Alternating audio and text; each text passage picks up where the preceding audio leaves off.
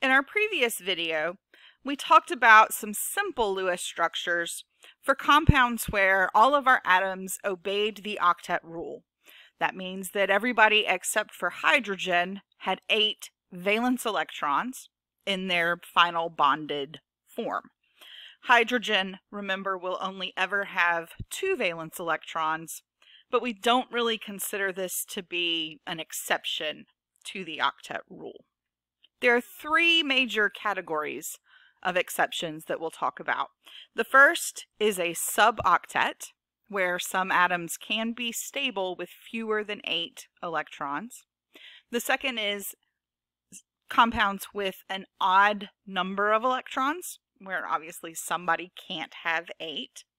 And then the last category is a superoctet or expanded octet, where a central atom can have 10, 12, sometimes even 14 electrons. So we'll start with the suboctet. Boron is the most common element that exhibits this suboctet behavior. And so boron starts off with 3 electrons. And in the end, it's happy with 6 in total. So if we were going to draw the Lewis structure for BH3, we would need to start off with boron in the center. We would surround that by our 3 hydrogens. And then we would put a single bond between each pair of atoms. Now, if we count up the electrons that we've used, we have 3 bonds, which is a total of 6 electrons. If we count up how many electrons we have available, boron is in group 3A, so it starts off with 3. We have 3 hydrogen atoms, and each of those has 1 valence electron. So we have 6 electrons in total. That means we're done. We don't have an extra pair of electrons to put a lone pair on our boron atom. And so the boron is just going to hang out with its 6 electrons. It is possible for BH3 to, as a compound, combine with a different compound where there is a lone pair, and the lone pair becomes the shared pair in a bond. But we're not going to get into that too deep right now. The second major exception to the octet rule that we'll see is when there's the total number of available electrons is an odd number. This usually occurs when there's a nitrogen and some other elements. Sometimes if there's a charge, like if it's a polyatomic ion, that might skew the number of electrons available. But even then, it's still mostly species that have nitrogen in them. So NO, nitrogen monoxide, if we were to write our Lewis structure for that, we're going to start off with a nitrogen and an oxygen. If I were to draw the structure the way that I'm more comfortable doing, I would put a single bond between the nitrogen and the oxygen. And then I would go ahead and put my electrons around the atoms so that everybody was satisfied.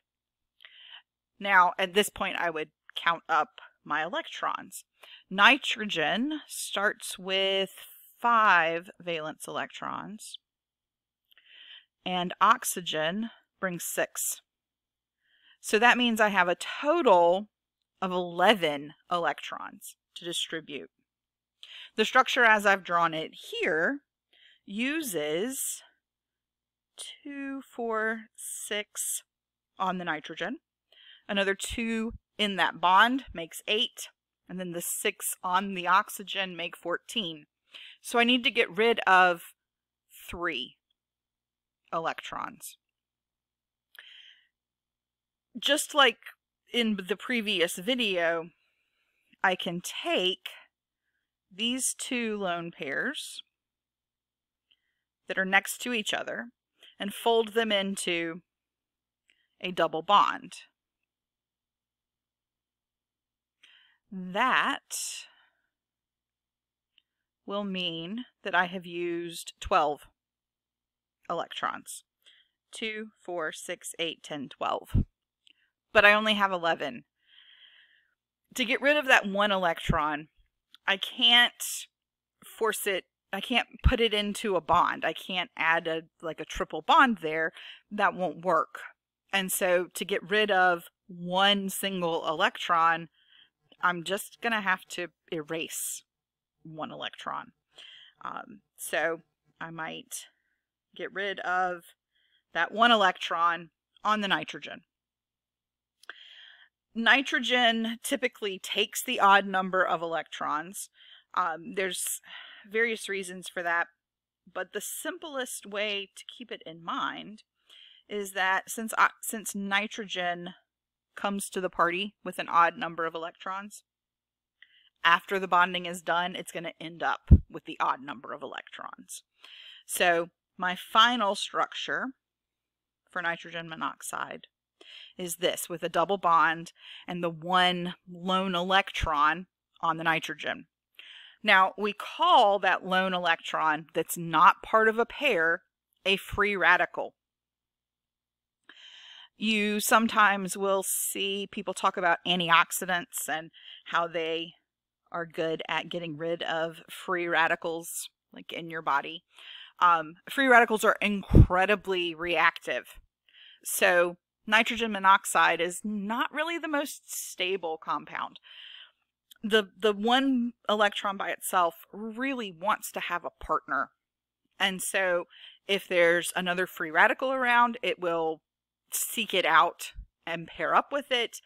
And if there's not another free radical, then it can actually steal an electron from a pair, creating a new free radical. And you get kind of this chain reaction. So things like antioxidants that scavenge the free radicals basically pair them off with someone else and stop that chain reaction. The last exception to the octet rule is called a superoctet or an expanded octet. In certain atoms, not all nonmetals, but any nonmetals that are in the 3rd period or below. So mostly we're talking about phosphorus and sulfur. You might see this happen with selenium. Bromine might, but doesn't do this very often. Iodine it's possible to do, and xenon can sometimes form a superoctet. A superoctet really just means that you've got more than 8 electrons on your central atom. The way that this forms is those d orbitals that start to exist in the 3rd period. Some of those d orbitals can be sort of promoted, and they can be treated as though they were valence electrons, even though they're in the d orbital.